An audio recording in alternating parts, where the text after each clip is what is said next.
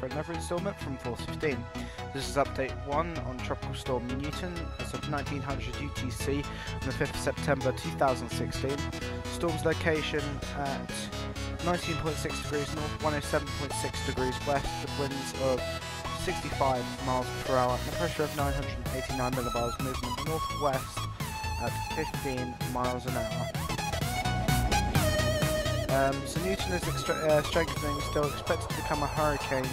Hurricane warnings in effect for a portion of the coast of the Baja California Peninsula. Also tropical storm warnings in effect, and hurricane and tropical storm watches also in effect as well. There's also tropical storm warnings in effect on the Mexican coast as well, around the areas between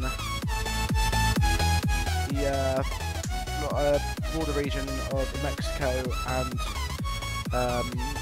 between Mexico and the United States. In the Sonora area, sort of around the Guaymas, Los Mochis area, and also most of the Gulf of California are under some sort of watch or warning. We'll bring up the graphics relatively soon for you guys. This Newton's new storm was formed recently, and now on part of last year's Pacific hurricane season, where we've already seen 15 named storms, 8 hurricanes, and also looks set that Newton will become number 9 on the hurricanes.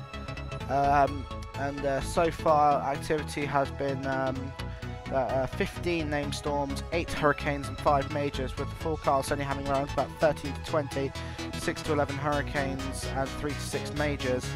And we're already quite high in those at the moment.